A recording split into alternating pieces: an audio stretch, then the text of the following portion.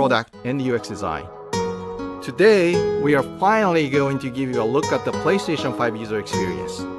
We will see some of the features that enable games to work together with the hardware and network to deliver a truly next-generation experience. Our vision for a PS5 user experience is simple. We believe that your playtime is valuable and should be meaningful. PlayStation team members from all around the world work to deliver a PS5 experience that is completely centered on you, the player, connecting you with a great play and a passionate community of gamers. With a look and feel that's designed for 4K TVs, the PS5 user experience was built from the ground up to take advantage of the console capabilities, complementing the transformative games coming with this new generation.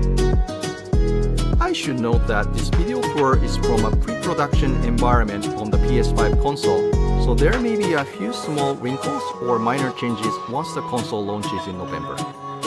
And now, let's check it out, courtesy of our own Sid Schumann.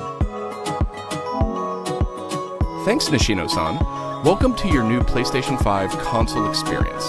This time, we've started off from rest mode. We've already created an account and signed into PlayStation Network, so let's log in.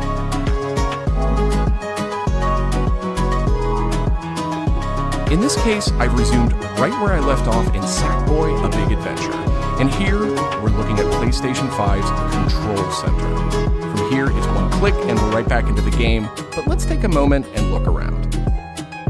The Control Center is always one tap of the PlayStation button away. It provides immediate access to almost everything you need from the system without leaving the game. This includes things like seeing who is online, checking the status of a download, managing your controller, power, and more.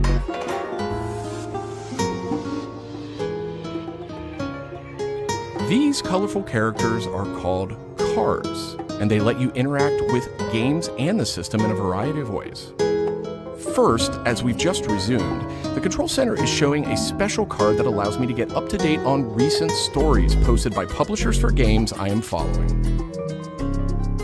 Another card here shows me recent media I've captured from my gameplay using the Create button on the DualSense controller. Let's check out one of the most powerful new features of the PS5 console. They're actually just to the right in this row, and we call them activities.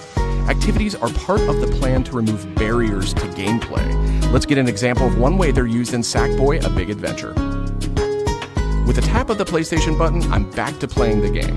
Sackboy: A Big Adventure is packed with things to discover, and each level represents one type of activity I can play, many of which I can go back to later to discover more. I tap the PlayStation button to bring up the Control Center again. I can see a number of available activities, both active and suggested by the system. Let's take this first one, A Big Adventure, as an example. I can see that I haven't quite completed this level yet. I'm at 33%. Let's open it up and see more. Here I can see more information, including key objectives I haven't met. And I'm seeing a very important piece of information here. It says about 10 minutes left. This is PlayStation 5's personalized playtime estimate, giving me an idea how long it will take me to complete this activity.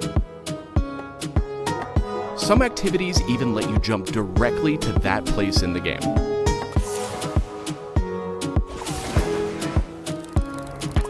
But there's more to see here. For another example, let's open that activity back up.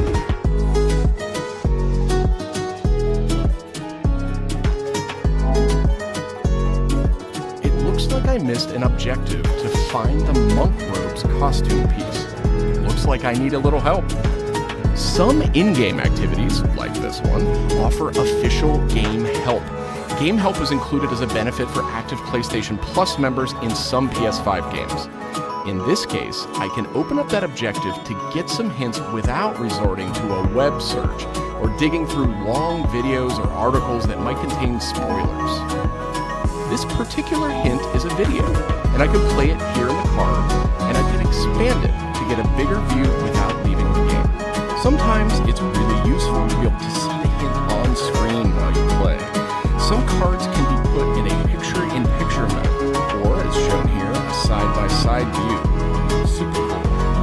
And if you pin a card, you can access it via the Control Center at any time. Now let's go find those rascally monk robes. Thanks, Game Help.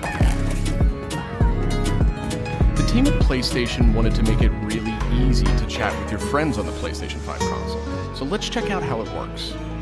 Here, I'm opening an interactive notification with a tap of the PlayStation button, and I've decided to join the voice chat that my friend just entered. Now, my friend could have done this on the PlayStation app for mobile devices, from a PS4, or in this case, from a PS5.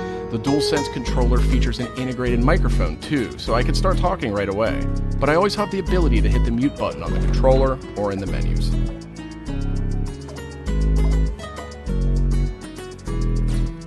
Parties take on an expanded role with PS5, and they now provide persistent spaces to connect with groups that you play with. Here I have a couple of friends chatting away in the party. One of them has started sharing their screen with the group.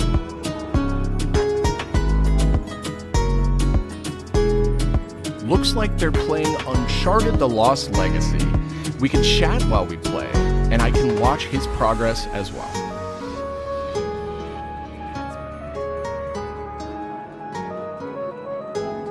This is another card that can be put in picture-in-picture mode, or pinned to the side while you play. You can access it anytime via the control center too, but let's dismiss it for now. Okay, let's review. So far, we've seen how activities on PS5 will make it easier and faster to hop back into PS5 games, and how you can get in-game help and chat with your friends. So that leaves online multiplayer gaming. Let's check it out. I see that some of my friends are online, so it's time to say goodbye to Sackboy for now and spin up a match of Destruction All-Stars. One of my friends in the party has already started a match, and we can join them from this card in Control Center.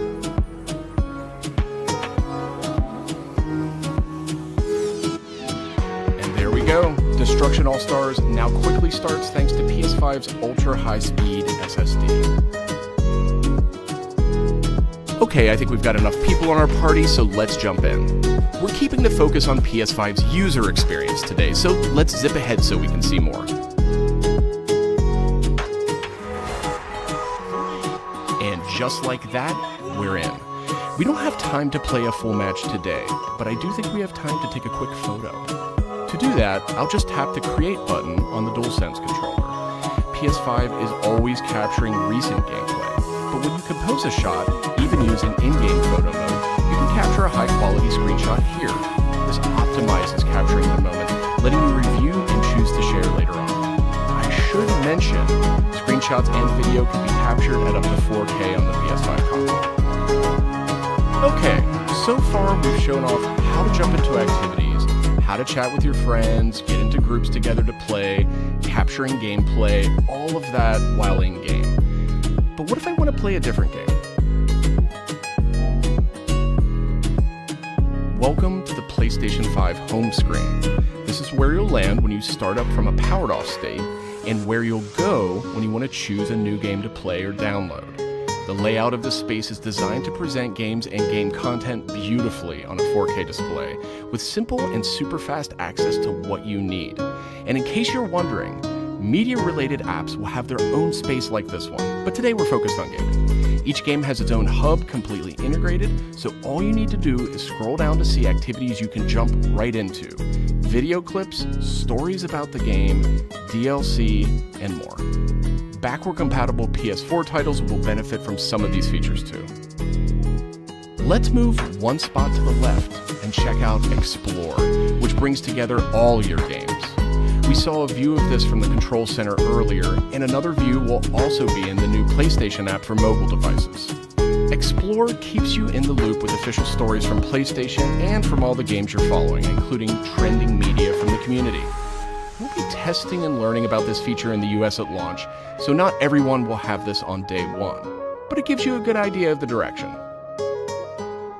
And this is PlayStation Store for PS5. It's completely integrated into the system. It's not a standalone app anymore.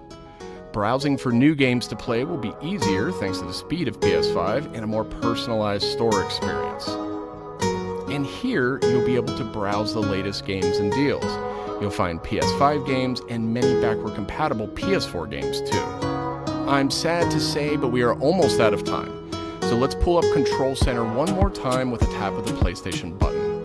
On our way out, why don't we quickly share that photo we took in Destruction All-Stars? We can find recently captured media in this handy card in Control Center. From here, we can do some quick edits, but I think I'm ready to share it right now. On PlayStation 5, I have the option to share videos and images to supported external services, or I can send them directly to one of my parties.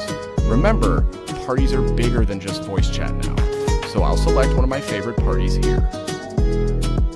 Let's attach a quick message here. The DualSense controller makes this really easy.